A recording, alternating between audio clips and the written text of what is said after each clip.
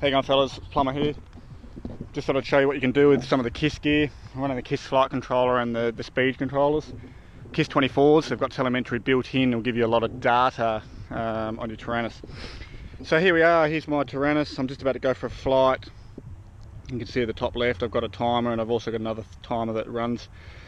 Next to it I've got fuel. Now this is going to give me a milliamp readout, and obviously you can set your taranis to give you a warning at certain milliamp hours. So it doesn't matter how fast or how hard you fly, you'll get an accurate reading and a warning. I'm also running RSSI and my current and VFAS. This gives you my voltage. Now I've got a couple of recordings there. I've got a minimum and a maximum, and obviously my maximum current.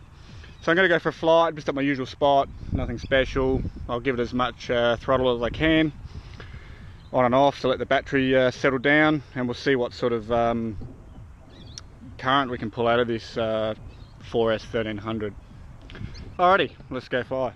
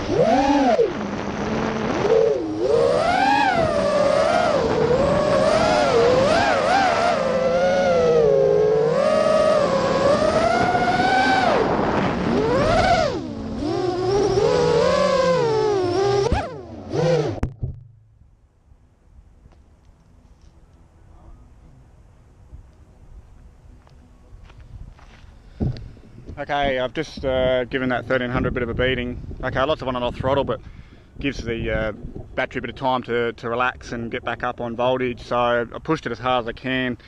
Now you can see on a 1300 I've burned 947 milliamps, and I set my warning to 930, so that's when I hear a warning on my radio and I come on in. And you can see there, current spiked 123 amps. So don't underestimate what you can pull over a 1300, it's pretty decent. But just remember, you wouldn't be able to pull more than 40 amps for more than probably 6 to 7 seconds, and the battery will sag. But pretty impressive stuff, guys, this KISS gear. There's no more overflying packs. Amazing braking, and you know, just the locked in feel from these speedies is unreal. Anyway, plumber out. Enjoy your flying.